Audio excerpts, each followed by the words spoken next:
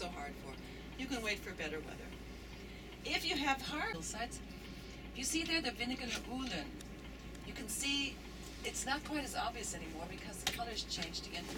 There's a kind of almost a red tint to the rock, and that's coming from a succulent that grows there. And that's what this butterfly needs for its nutrition. And that's what it lives from.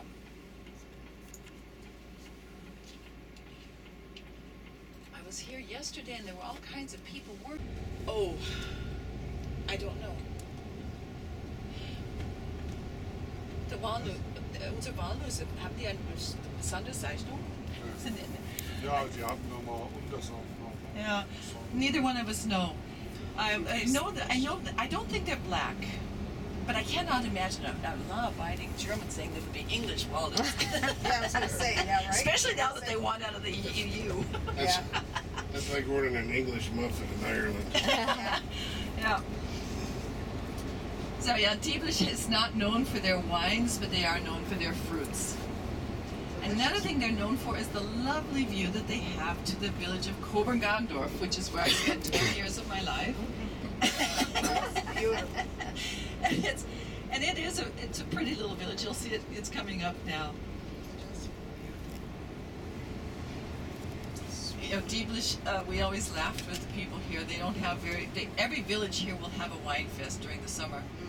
And people, when they come to Dieblish, they kind of say, well, we're not real proud of our wines, but that's okay.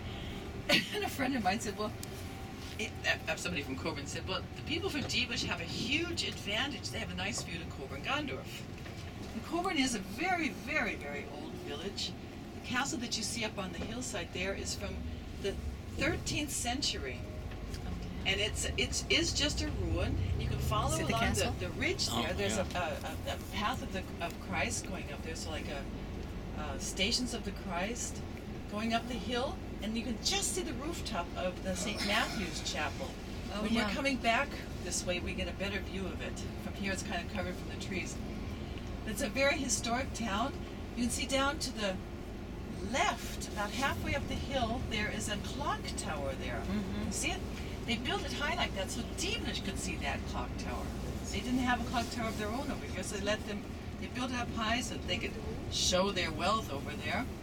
And if you look very closely, you can see that the church right in front of the clock tower has a tower on it. It's built in the 19th century, but it's crooked. The thing doesn't stand 100% straight up and down. See how it's crooked? Yeah. It's leaning back. Yeah. Now Koblenz has 4 different castles: the Niederburg, or the Lower Castle, the St. Matthew's Chapel, and the other 2 are at the far end of town. I'll point them out in a moment. The area, the bank that you see right now, right here next to the river, is an area that's reserved for the habitat for a water snake that almost went extinct, but they were able to put in some stones there and save that riverbank enough for the snake to repopulate. He's a harmless snake. He won't do anything to anybody.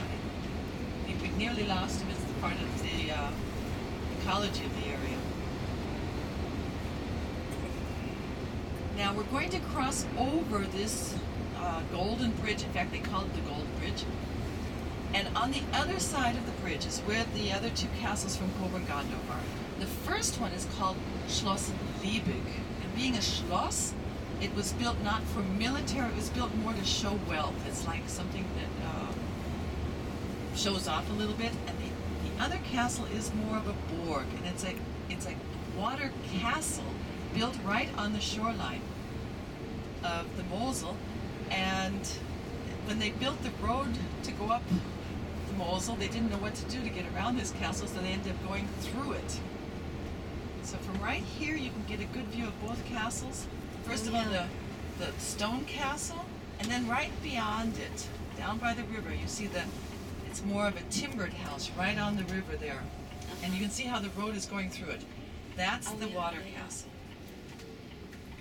Oh, that's interesting. Ja. Wenn du willst. Nee, Schwein noch nicht. Ja. Nee, machen wir nicht. Die Dingsbums waren. Ja, Spaß. Die haben wir gestern gemacht. Ich finde das schön, so zu malen. Ich werde jede Tour so malen. So, und jetzt, and now we go up, and from here, you get a fabulous you to the Matthias Kapelle. And the Matthias Kapelle is a very special one. It's, you can see it way up at the top there.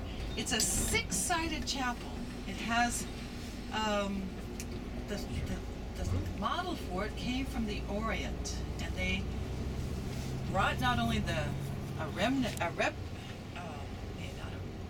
relic from the St. Matthew, but they brought the design for that chapel back. And 30 years ago, that's where I actually got married.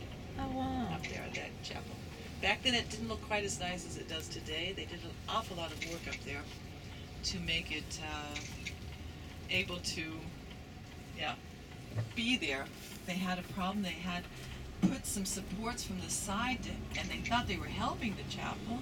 Turned out that that was actually causing more damage than good, so they had to take those away and redo the actual foundation underneath. So they had to lift with just millimeters to spare to get the whole thing back onto a solid base. Now, Koblenz is not only one of the larger towns here in the Terrassenmosel, it is also kind of our county seat. We have the administration for this area is in Koblenz, and also the regional school. And in Germany, we have a very different education system than what I'm used to, for sure. It took me a long time to figure it all out. When you're a young child here, you can start going to kindergarten at the age of 3.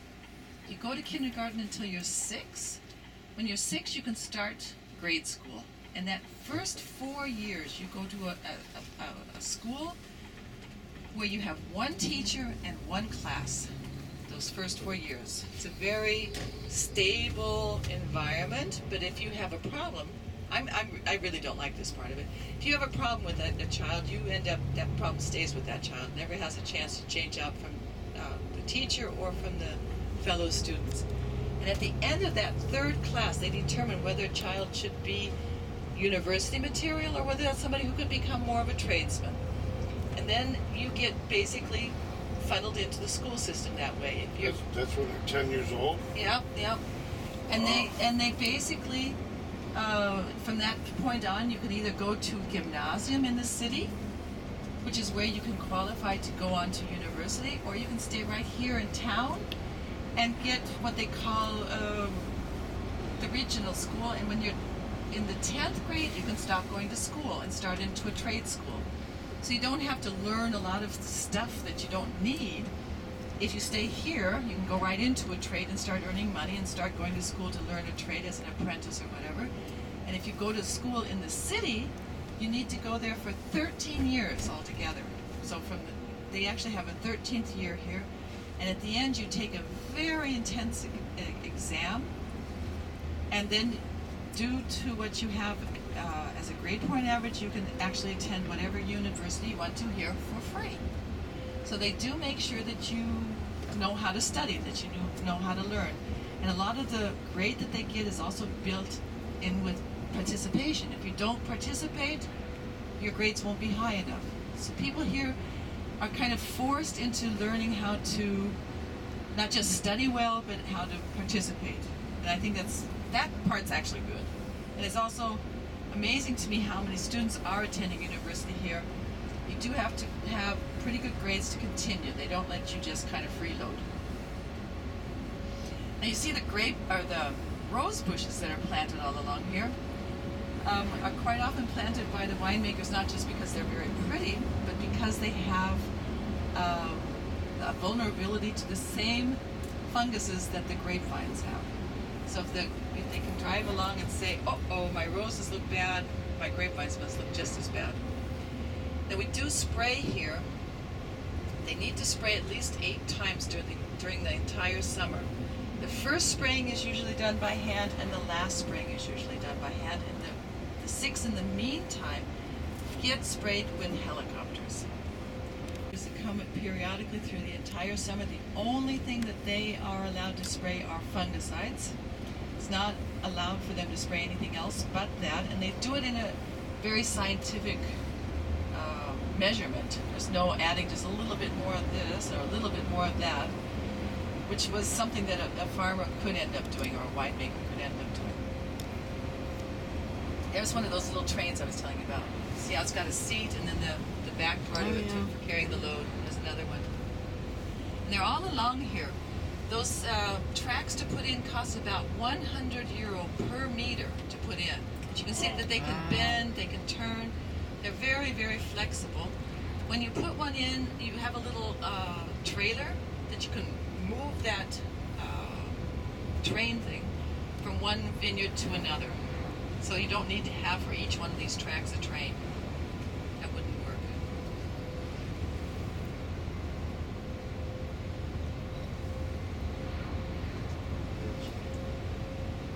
A lot of problems with insect infestation. Actually, we don't. There is one moth that they do a pre-strike with. They have a little capsule that they put in there that emits a scent that confuses the male. I guess it must be a moth. And when that moth is flying around, he can't find his counter mate. He can't find a mate because he gets confused by this smell, and so they don't produce. We did the same They don't thing make- with Japanese beetles at home. What's that? We did the same thing with Japanese beetles at home. They use it. It's a pheromone too. Yeah, that's what they use here too. And every year they go out and they reposition those things throughout the entire vineyard. We had a couple years ago, we had something that came through Germany. It was called the red wine fruit fly, and it was destroying grapes. I have a red vine at my house, and I didn't get a single grape that year. And what the fly didn't eat. Now there's our winemaker. That was Thomas. Oh. That's where we're going today, is to his vineyard, or to his winery. They eat the juice, and once they get in there, they attract then the wasps. And we do get wasps out there, but the wasp will actually, they'll eat the entire grape. But they're not generally a problem. We don't generally have a problem with any really difficult insects that would wipe us out. I've never heard of it. One year we did have a caterpillar that came into the vineyards, and it kind of ate the leaves, which is bad because if you don't have the leaves, you don't have the nutrition going into the grapes. But that was like probably 25 years ago, and I can't remember what that was even. It was something that just came in, and it went away, and it didn't make a real huge difference on our harvest. So here we are back in Winningen. Winningen also has this specialty of being it's the only village here in this entire area that's predominantly Protestant. Normally all these villages around here are Catholic. And the people that lived here in the past married within the village. And so a lot of the names that you see here are the same family names. There's going to be a lot of Krugers, a lot of Knebels, Löwenstein. There's certain names that happen time and time again, and that's because of their being Protestant here. In earlier times, people didn't marry outside their religion. It just was not anything that anyone did. Oh no. Another thing that Winningen has is they have one of the oldest and longest wine festivals that here in Germany. And every year they have the festival at the end of August, beginning of September. And they take their... And the people have a little competition about who can do the nicest flower boxes for that year. Begin Hoch. And every year at the end of the wine festival, they do announce who the winner was for that year. And here you can see the houses are a little spaced. Where we're going for the wine tasting is going to be a lot closer together. There's not much space between, there's wall on wall, roof on roof. Out here it's more what we know in our normal villages, where the houses are standing free again and they're having a bit of a yard and fence on each property. Oh look, there's a glider going up. Where we're headed right now, there's a small airport up there. So that's where they've taken off.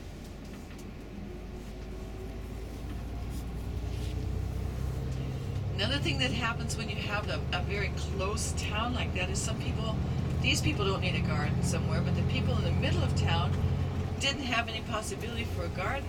So sometimes they would come outside of town, and you'll find this throughout all of Germany, these little Schrebergardens. Schrebergarten is outside the village. And people can do, they can have their hobbies there. Like some people will store firewood. This first garden here has a lot of firewood.